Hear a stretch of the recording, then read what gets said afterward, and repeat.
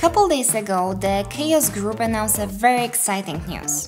They released a new version of Vray, which has a light mix feature.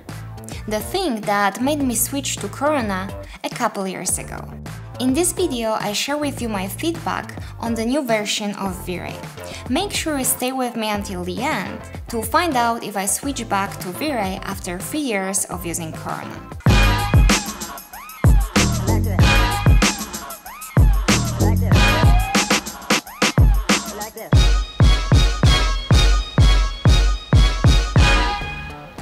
Vray 5 is available in beta version, and you can download it and test it for free for a limited time right now.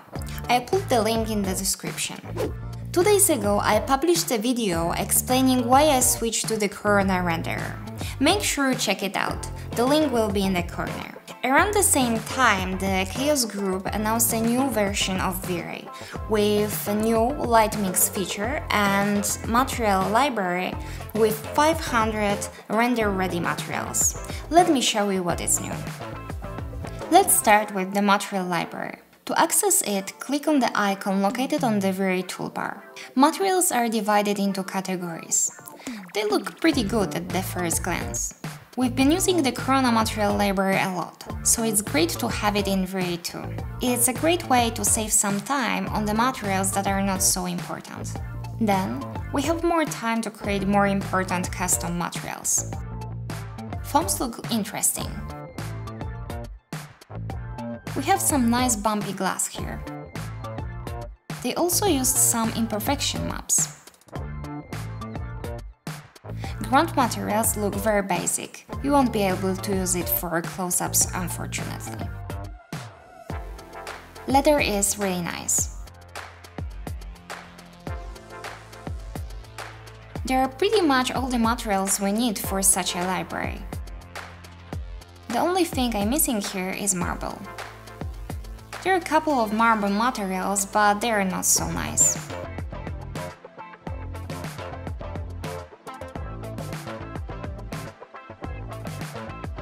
Now let me show you how it looks rendered. I will create a box and apply a material to it. It's very easy to apply these materials to the model. If you right-click on it, you can open a larger preview. Here you can check some details.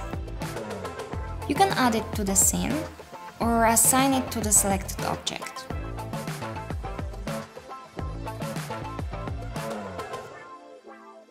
Let me start rendering. I will show you frame buffer options later.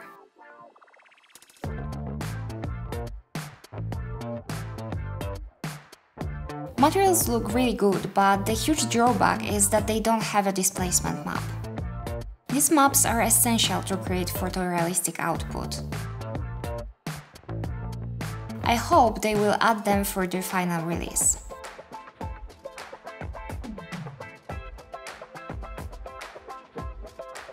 Let me show you some other materials.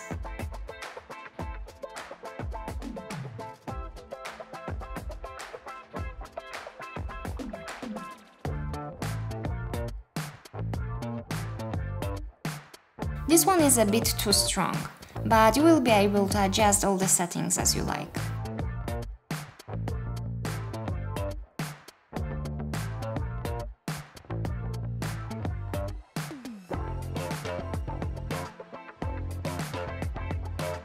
These metals look super cool.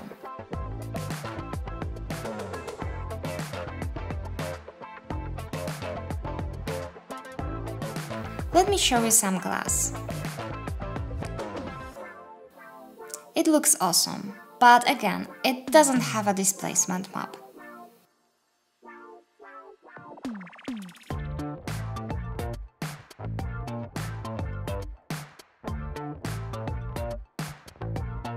Here is another one. Looks good too.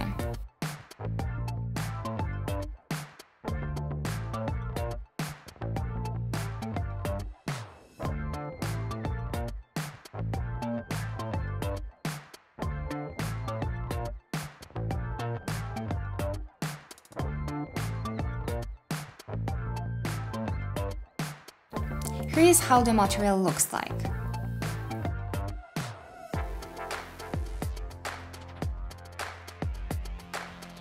We have a diffuse map, reflection map, and very normal texture. Now the best part, the new redesigned frame buffer and light mix. Here is my scene. Let me show you how it looks rendered. All the magic happens here on the right hand side. We have a denoiser layer, but we have to add a render element first. We have lens effect here too. I like that everything is in the one place. Here we can switch to light mix, but I will show this later.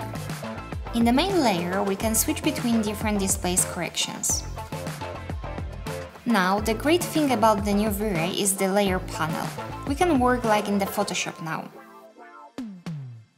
We can use blending modes and change opacity. We always try to avoid post-production in Photoshop to save some time, so this option is great for us.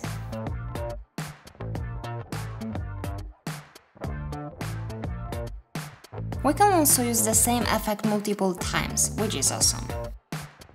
Let's say you lower exposure all the way down, but it's still too bright. Now you can add another layer and the problem is fixed.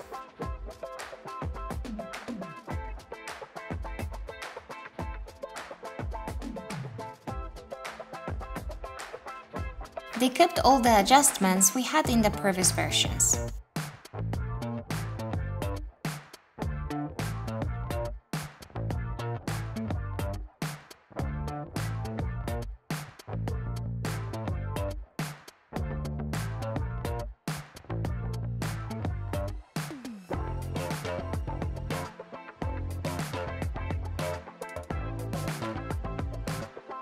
Curves work like in the previous versions too.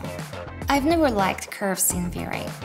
It's annoying for me that you can zoom in and zoom out, and I always move the ends accidentally. I love that I can change the orders of the layers. That's a great feature.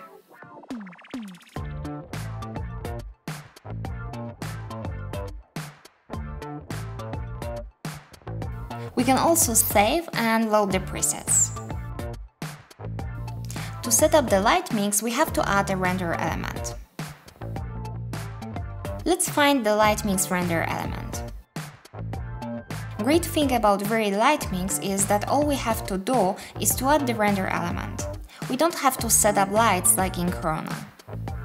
We can decide how to group lights here. We can also multiply lights and add denoiser.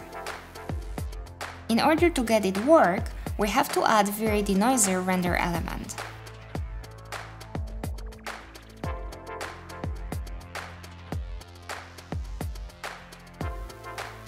The light mix is there. We can turn the lights on and off. Let's start only with the environment. Here we can change the intensity.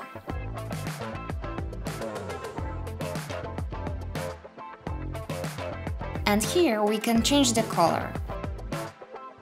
I don't like the color picker, it's really hard to find the right color. We need a temperature slider like in Corona. With lights we almost always use Kelvin temperature.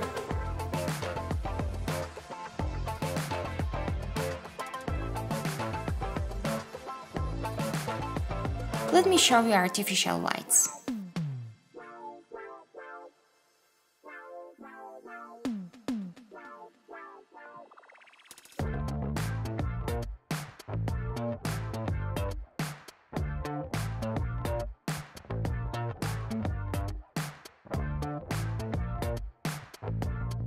I have a problem with color here too.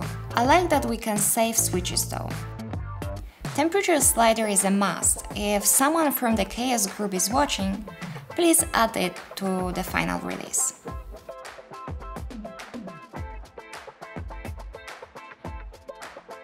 Also, we cannot drag and drop colors to copy them. We can go inside the color and copy the code.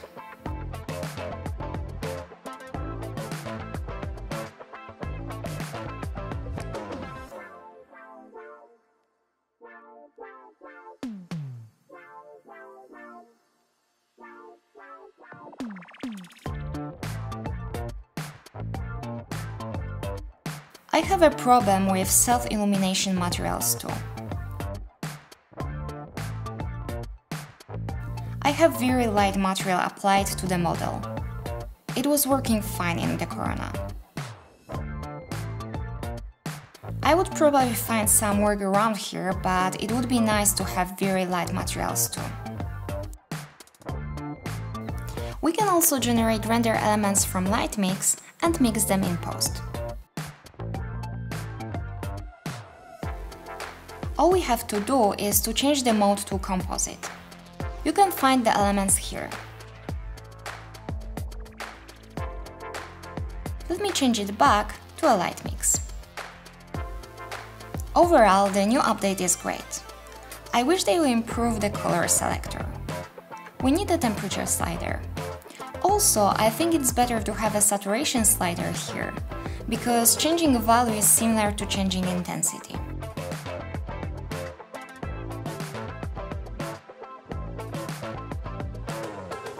Would be nice if we could copy colors by dragging them too. I love the new layers, that was a great move. I hope it will be developed further in the future versions, so we don't have to use Photoshop at all.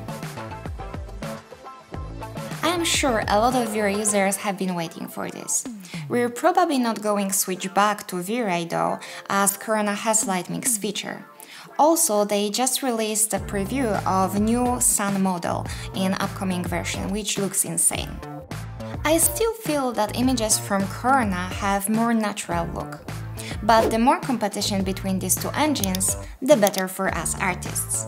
I advise you to download it, check it out and make your own decision. Okay, I think that's it for today. Thanks for watching, and also don't forget to like this video if you found this interesting, share it, subscribe and do all these wonderful things. See you guys in the next video!